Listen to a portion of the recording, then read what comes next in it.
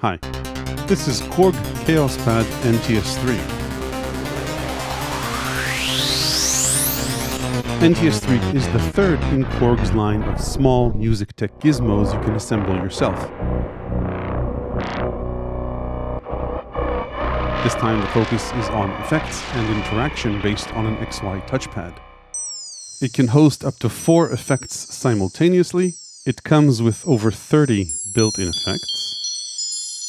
And perhaps most unique compared to other multi-effects units, KORG has an open SDK for it, which means anyone can release an effect for it, so there's a ton of potential for fun and innovative effects. As a matter of fact, my son and I worked on one, which I'll show you later. In this video, I'll take an in-depth look at NTS-3 and discuss its pros and cons. Before I start, a quick disclosure, KORG sent me NTS-3. Other than that, no money changed hands, they have no say over the content of this video, and don't get to see it before it's published. Okay, let's start with an overview. First, regarding naming conventions, the NTS-3 isn't a new version of the NTS-2 or the NTS-1, rather each is a totally different device. The NTS-1 is both a synth and an effects box, the NTS-2 is an oscilloscope and CV generator, and the NTS-3's focus is effects, though it can also make its own sounds, and has a few simple XY-based oscillators. So far, when KORG wanted to come out with a new version, they didn't add a number to the beginning, rather they called it a Mark II as opposed to the original Mark I. What's common among all of these is that they come in a kit that you need to assemble yourself based on a printed circuit board, both for the guts and the enclosure. And then the NTS-1 and the NTS-3 can run user plugins as opposed to the NTS-2, which is just a scope. Assembling all three isn't difficult and seems pretty risk-free. It doesn't require any soldering. This took me 15 minutes and I was taking my time. KORG has a great build video on their YouTube channel, so I won't repeat that here. The only thing I didn't see there that you might want to be aware of is that you need to swap these jumpers to use the sync in and out as MIDI ports. Okay, once it's built, here's an overview of what we've got. Front and center is the touchpad, which gives you control of 2 effects parameters, and then there's another effects depth slider for a third parameter, typically dry-wet control. But you can reassign these 3 dimensions to any one of up to 8 parameters per effect. You can run up to 4 effects simultaneously. This program has this oscillator generating the sound, but also a bandpass filter and a ping-pong delay. And you can configure different routings for the 4 effects. Each of these 6 routings has a name, which indicates what it does, and there's a detailed routing layout either in the software or in the manual. Other controls are this detent encoder, which is also a push encoder. There's a 6-character display for parameter and menu item names, and a few other physical and touch buttons. Typically edit will let you edit stuff. Perform lets you perform and work on a program level, meaning groups of 4 effects. And the effect buttons are used to select the individual effects and edit them. Mute lets you mute audio into effects and show parameter values, and tempo is both a tap tempo, and it lets you set the tempo manually using the fader. Each of the effects slots lets you host one of over 30, I think 35 factory effects, and then after that appear the user effects that you can load onto the system. So for example, these 3 are by SineVibes, and this one is a certain Loopop effect I'll talk about later. Once you've set up your up to 4 effects, you can save them as a program, which is a group of up to 4 effects. You can see how many based on the LEDs that light up as you scrub through the effects. You can store up to 200 programs on this. There are 100 factory programs and then 100 open slots. Let's see the tools we have for performing with an effect, and effects, of course, aren't just oscillators, which I keep pressing here. If we go to an empty program that starts with just one effect, I can load up, say, a low-pass filter. To play or perform with an effect, touching the pad sends audio to it, to the effect. So this is our raw audio, and this is the low-pass filter. In the case of this effect, the x-axis controls the filter's cutoff, and the y-axis controls resonance. And the effect's depth slider is typically a dry-wet control.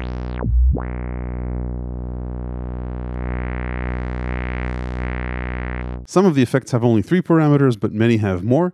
Editing parameters beyond the first 3 on the panel requires a bit of menu diving because there are a few more things that you can control per parameter besides its value. I'll show you that later on. Meanwhile, let's just look at the parameters. You edit an effect by holding Edit and the Effect button, and then you can choose which parameter that you want to edit. And as you can see, for example, this low-pass filter also has an LFO, LFO sync, LFO rate, and LFO depth parameters. To edit this value, you need to press again and choose value. Again, I'll talk about this later, but basically I can increase the LFO depth, and if I go back out, you'll hear the LFO now controls or modulates the filter cutoff. I could then say go to the LFO rate and edit that. And this sets the LFO rate. I need to be in the effect. So this is really fast. Go back into the effect. That's a pretty fast rate. Or I could lower it. And now the LFO rate is really slow. You can hold or freeze the XY pad both for the entire program and for an individual effect. So let's say, for example, that I didn't want to have to hold my finger here for the LFO to sweep. I just hold my finger and press perform, and that holds the effect. And then a long press on hold releases that hold. You could also freeze an individual effect. So let's say, for example, that I put a ping pong delay in effect slot 2, and then I put an oscillator in effect slot 1. So as you can hear here, I'm changing both the pitch of the oscillator and the timing of the delay, which is kind of annoying. Let's maybe choose an oscillator that keeps on going. Anyway, if I wanted the oscillator not to change, I could hold the oscillator's value by pressing effects. It'll start to blink. Then I could go into effects 2 and apply the delay as I want while the oscillator stays frozen. And to unfreeze the oscillator, just long press on the effects button. So that's the basic overview of using the NTS-3. In terms of connectivity, it's powered via USB-C, which can also send and receive MIDI, but not audio. It has a stereo input and stereo output, an analog sync input and output, which can sync tempo with Volcas and other devices that support analog sync. And like I mentioned earlier, you can swap either the output or the input for TRS MIDI. So you can use this as a MIDI controller out of TRS or USB and send XY or depth over MIDI. Or if you want to control one of its many internal parameters using MIDI CCs, there are quite a few of those. That said, at least as of the current firmware, the NTS-3 doesn't respond to MIDI notes. The SDK doesn't give you access to MIDI notes. Say if you wanted to play one of its internal oscillators chromatically using an external MIDI keyboard. So that's the overview. Let's go again to an empty program and just take a brief listen to its effects. We already talked pretty extensively about the low-pass filter and its hidden LFO parameters. There's a bandpass filter, again with the same LFO parameters, by the way, and a high-pass filter. And then an EQ.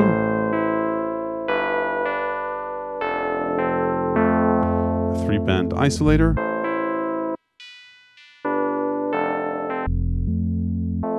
Like all the effects, it has dry-wet control. Then there's an internal chorus. Sounds pretty nice. An ensemble effect.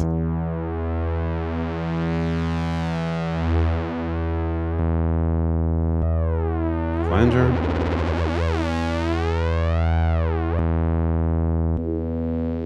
Phaser, tremolo,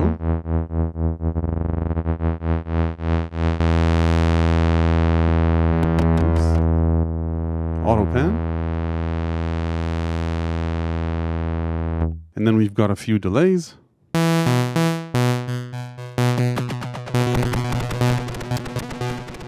This is tempo synced, that's why it has these quick jumps in delay time. That's actually one of the parameters, so if you want, you can turn sync off, and there are a few other parameters here, which we won't go over.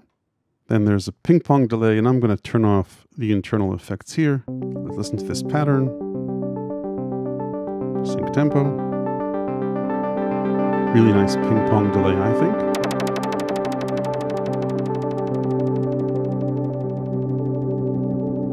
Next up is a high pass delay. And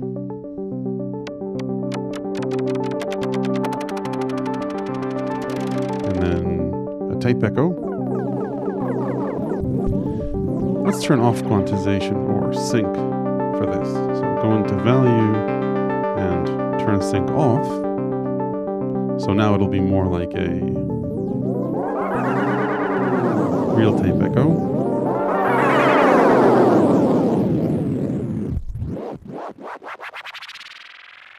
Anyway, let's move on. There's a Hall reverb. Let's just hold this. So the effect is on hold so that I can open the filter here, maybe crank up some resonance.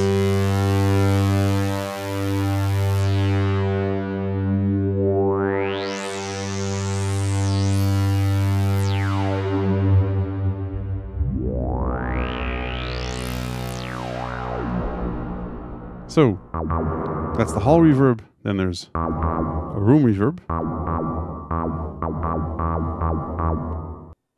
Space.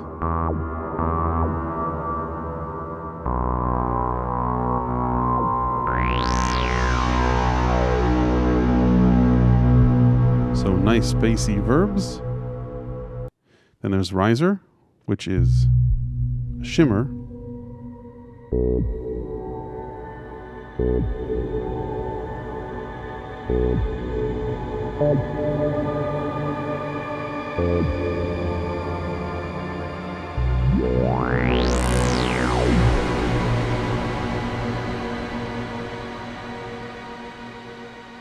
And then the opposite, which is a submarine.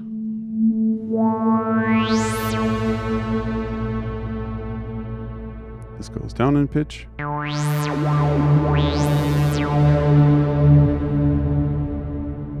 Moving on, there's a looper. This isn't a real looper, but rather one of those mini loopers. There's a certain third-party plugin I'll talk about later that can do loops and overdubs, but if you want a scatter or mini looper type effect, this is it. Then there's a grain shifter. Grain size, it seems. And I guess a frequency shifter. Let's keep listening to these. Vinyl break.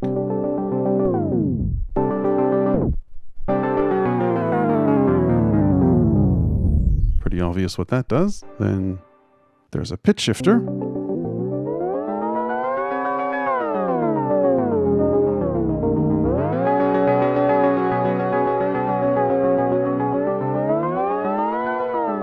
Few modes,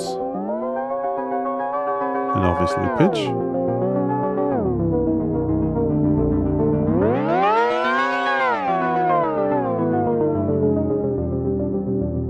Pretty cool.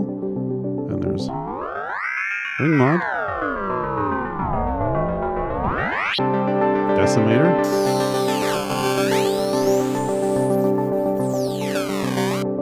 soft clip. Gain, tone, hard clip, again, gain, and tone, Sinefold, not Seinfeld. This is a wave folder. Let's listen to it maybe on a single tone. So this is our raw tone, and this is its wave folder. Anyway, moving on, we've got fuzz. Particularly aggressive distortion. A compressor. Threshold control and ratio. A limiter. Gain. And knee. Both of these have additional parameters. And then we've got 3 oscillators, a sustain oscillator, drop, and wobble. Again, these have additional parameters. So for example, the wobble oscillator has an LFO, which makes it wobble. You've got control over that. So that's the last of the factory effects that are bundled with the NTS-3. If you've loaded up any user effects, you'll find them after the list of the factory effects. I was in touch with SineVibes as I was making this video. They make a whole bunch of excellent effects for the Logue platform, and they kindly sent me betas of a few of their effects for the NTS-3 to try out. Whirl is a barber pole phaser. You can hear it's a much more extreme version compared to the factory phaser. Blend is a multi-voice chorus.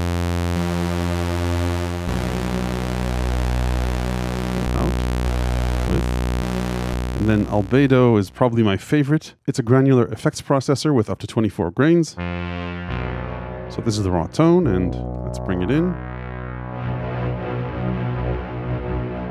You control grain size.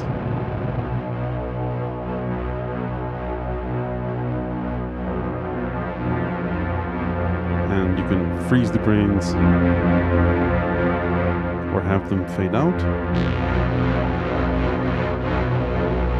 And there are a bunch of parameters here, including reversing grains, grain speed, and number of grains. So those are so far 3 effects from SineVibes, and self-promotion alert, I'm releasing a Logue platform effect too, kindly coded by my son, and all proceeds go to him. Let's give it a short burst of notes and see what happens.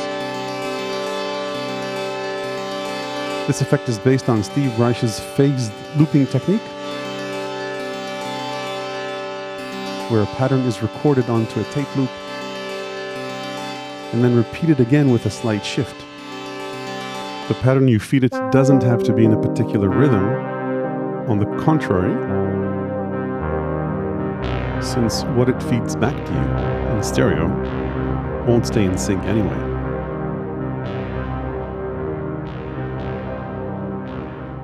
You actually don't have to feed it rhythms at all. Just give it a gradual note to feed on every once in a while, and keep layering textures and notes as the previous phased loops fade out based on how you set feedback.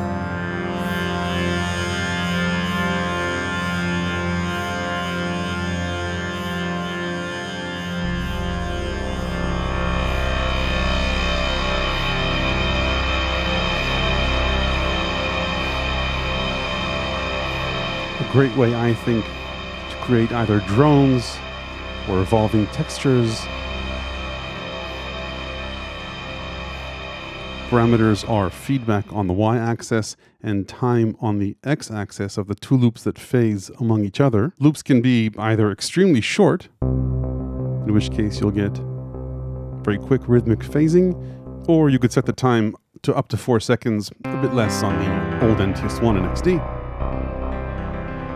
And you'll get that loop go back and forth. And of course, I couldn't talk about a product without mentioning a few cons. You might get a few clicks as you change the time, so you might want to disable that dimension on the pad. And it has a memory too, so if you extend time after you've made it shorter, you'll get snippets of the past thrown back at you and gradually fade out. This may be a pro or a con, depending on your point of view. If you want to make sure you erase the entire buffer, just hold the bottom right corner for 4 seconds. There's a dry-wet mix, and then there's one additional parameter that you don't have access to on the panel, and that's the ratio parameter. This sets the time shift between stereo left and stereo right. So if you swing it all the way to the right, the loops are going to be really close to each other, almost the same length. In the middle, one loop will be half the length of the other, and on the left it'll get, again, pretty ridiculous and extreme. The sweet spots are mainly here on this half. A few bonus features. If you go ahead into the parameters and set ratio all the way to 1023, all the way to the far right, then the left and right side will be exactly the same length, and then this becomes a regular looper, no phasing.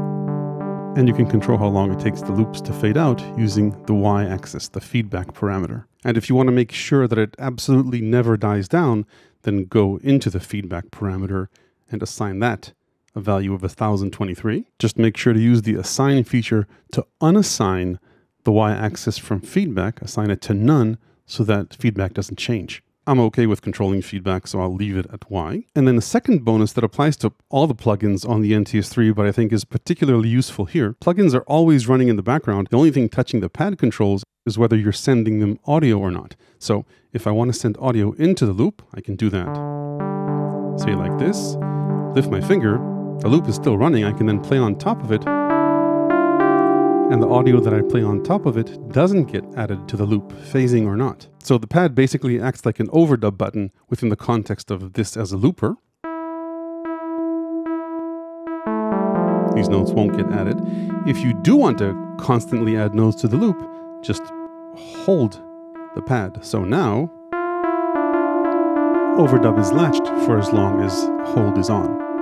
Don't forget you can always bring the loop in and out using depth, as opposed to feedback control, which gradually or immediately erases the buffer if it's way down. By the way, we also have a version for the NTS-1 Mark I, the Mini Logue XD, and it should work on the Pro Logue, though I haven't tested it. But since these support only 2 parameters, the ratio is fixed. Let's zoom out a bit and look at things on the program level. Like I mentioned, you can load up to 4 effects, 4 different effects per slot per program. So if 2 loops phasing aren't enough for you, you could always add another phased loop effect. Let's maybe go through a few of the factory programs. You can see they're organized by filters and then modulation. Let's maybe look for a few with a lot of populated effects.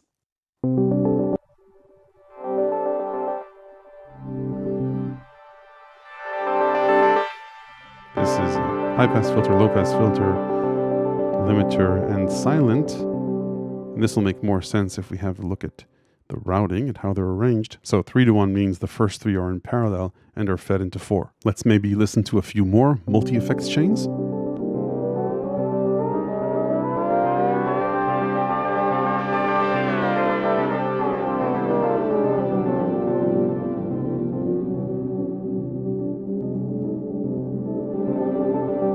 This is an isolator, pitch shifter, low pass filter, and another isolator.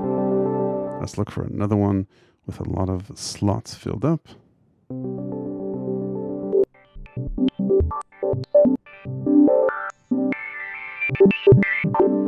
Pretty wild. Let's skim through a few more.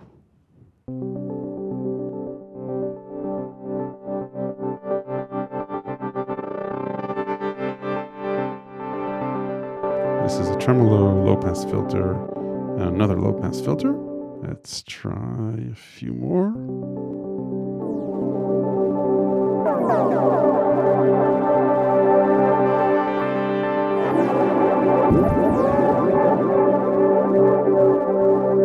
Let's see what's in here. Tape echo, chorus, and low pass filter. Let's try out one of the reverb combo effects. Reverb pumper. You can see these effects are blinking. It means they're fixed. They're frozen to a specific value. So as I play with the XY pad, I'm only controlling effect 1, not effect 2 and 3. And this has, I didn't want to freeze that, riser, tremolo, and high pass filter. Then let's show some love to the oscillators. So sustain oscillator, another one, and ping pong delay.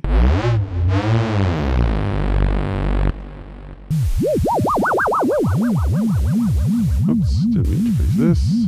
Wobble, sustain and ping pong. Wobble, high pass filter and ping pong.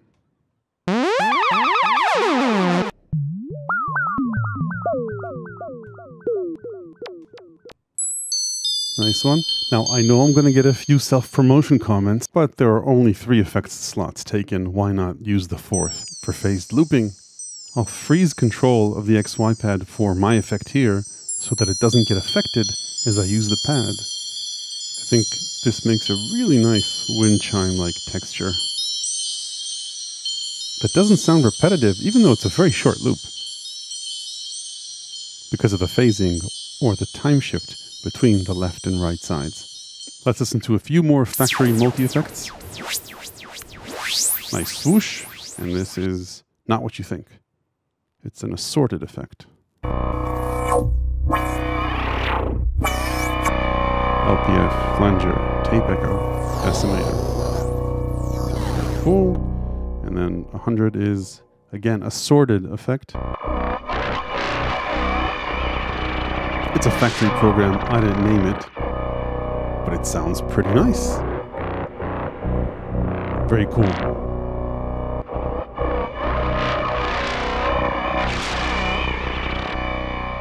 Okay, I promised you we'd dive into a few menus. When you edit effects, we already discussed that each effect has multiple parameters, and you can select that parameter.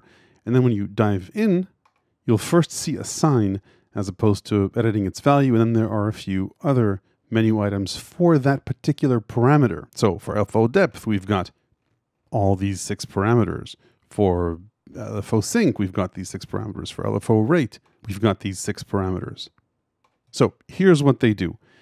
Value shows you the value of that parameter, and if you hit mute, you'll see what it's set to before you touch the pad to edit it, which you can. Some parameters don't have numerical values. For example, sync, its value can be either sync on with, I guess, triplets, dotted, on, or off. So 4 values in this case. So value is one of 6 things you can determine for that parameter, in this case sync.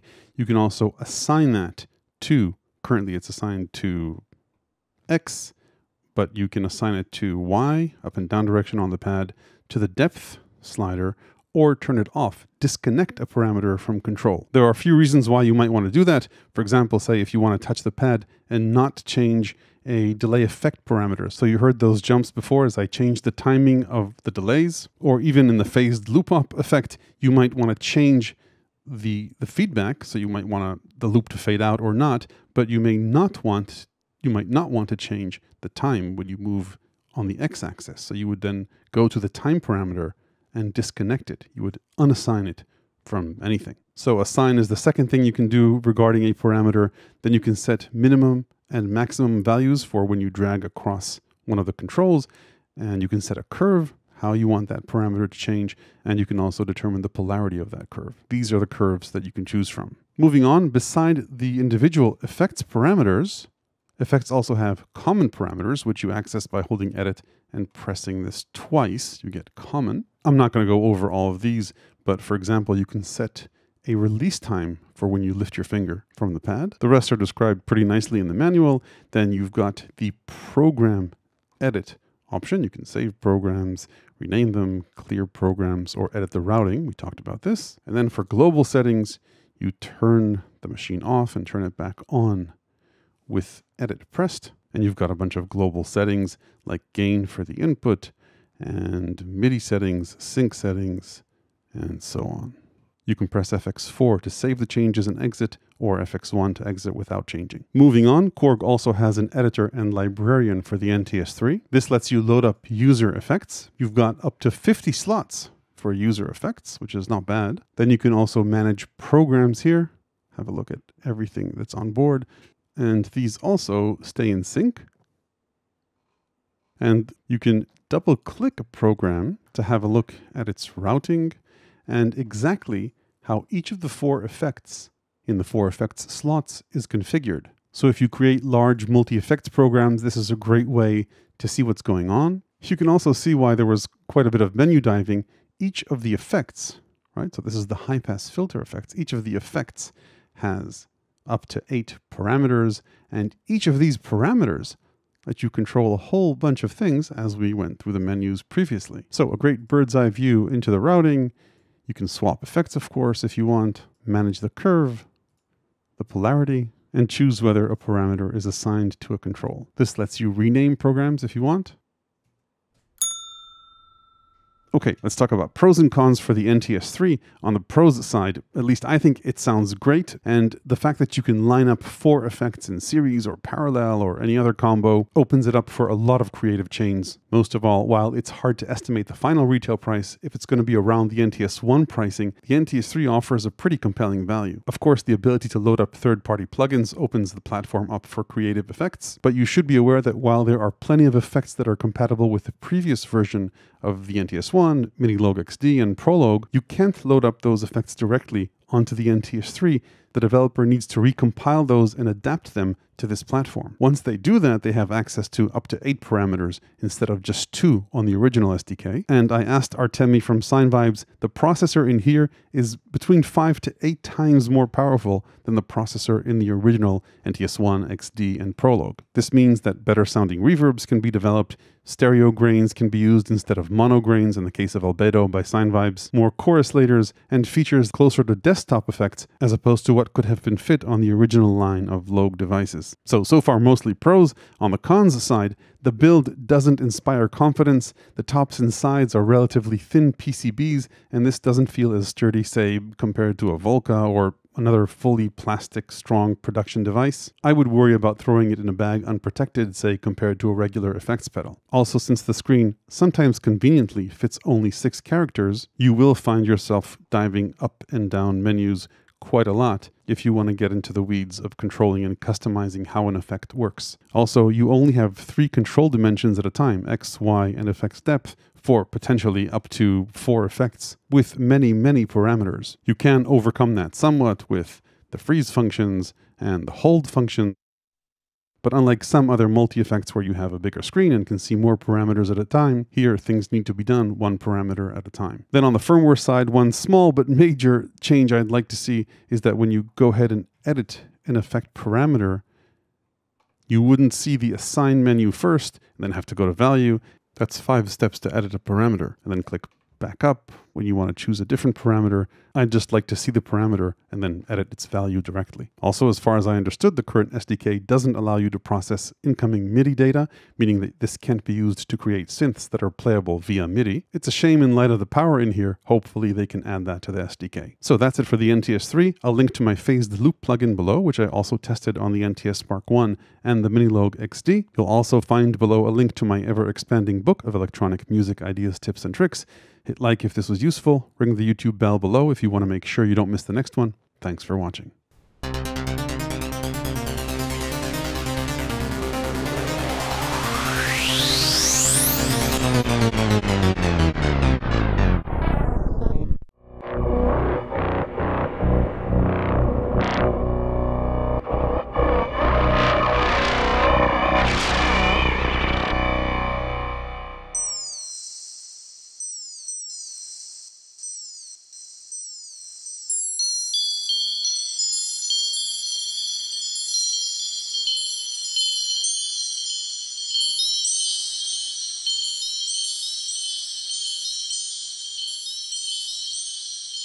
Thank you.